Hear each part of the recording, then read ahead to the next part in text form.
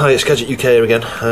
Just taking apart one of these AtGames Megadrive handhelds. Pretty awful Firecore emulation and stuff on them, but they're not so bad for, you know, just like playing a couple of Megadrive games on the move kind of thing. The sound emulation is not perfect. That's the main problem with these.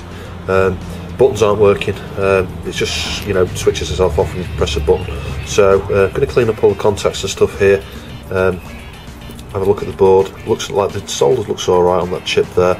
Looks like a QFN type chip or something. It could be BGA. Looks like it might be BGA actually, that little chip there. So could be a problem with that. Not sure. But yeah, I'll clean it all up and give it a test. Right, well, I reflowed a lot of components and things on here to no end. This is interesting. I found a hidden sort of secret, call it what you will, diagnostics mode, and this has helped me a great deal really understand perhaps what's wrong with this. And you can see that. I don't know how well it's going to come out. Let's see if I can just zoom in a bit, see if it'll focus. Yeah, it's not a great screen, is it? It's not too bad actually. It's just this light and this camera's not picking up very well. So as you can see there, I've just tested all the controls and things. And calculate the checksum. It's saying the ROM size is 16 meg, flash A checksum is 54588. Now, the reason I'm posting this, I'd like to see if anybody else has got one of these. I'll show you how to get into the test mode in a sec and just do the checksum. And if you could just report back, there's two flashes as well, different checksum there. Please press reset. What's reset? Start, no, menu. I'll just show you now what this is doing. It's doing the same thing really as before, where the controls just don't do anything. And I think it's the ROM. I think the ROM that's on here is either corrupted or because it's BGA, it's off the board. So what I might do is take this to pieces, remove the plastic components, and get my hot air gun onto the that ROM chip. See if I can reflow it, but in the meantime I'll just show you how you get into the diagnostics on this. So I've switch it off, switch it on. Right, so when it's on, hold down ABC. It's going to be a bit difficult this. ABC and the start button, press up. You might even have to press the menu button again. Yeah, you do, and you get that sound. It says test audio. You can see that. So it says press C to exit.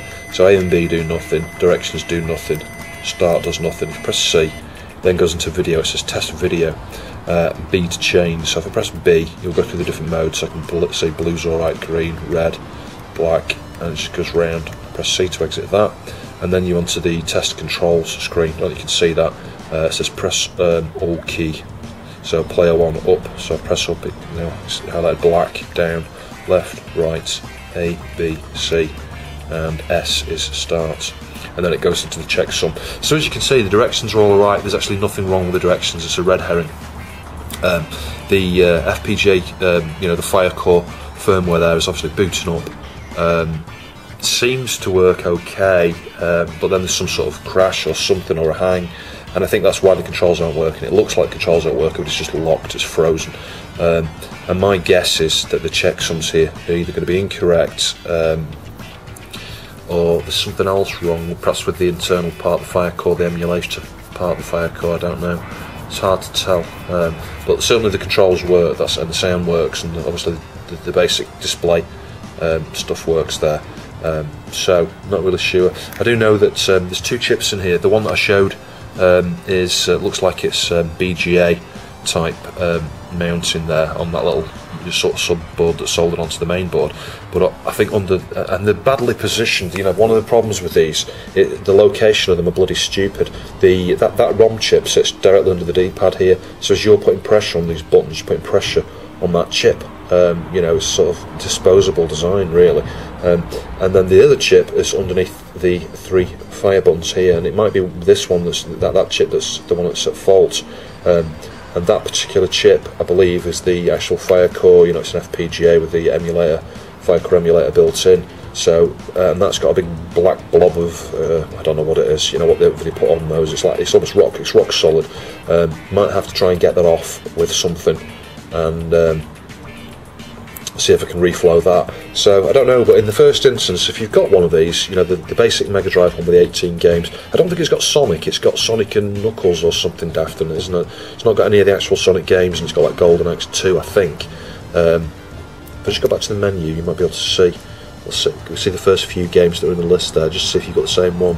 Yeah, so when it shows, yeah, Alex Kidd, Alien Storm, Altered Beast, Arrow, Flash, Columns 3, and it's page 1 of 4. If you've got one of these, please do that, check something. Let's say ABC, start, up, and then tap menu, and just go through there, do the checksum. But please report back what you get. That'd be great. Anyway, thanks for watching, and I'll see you soon.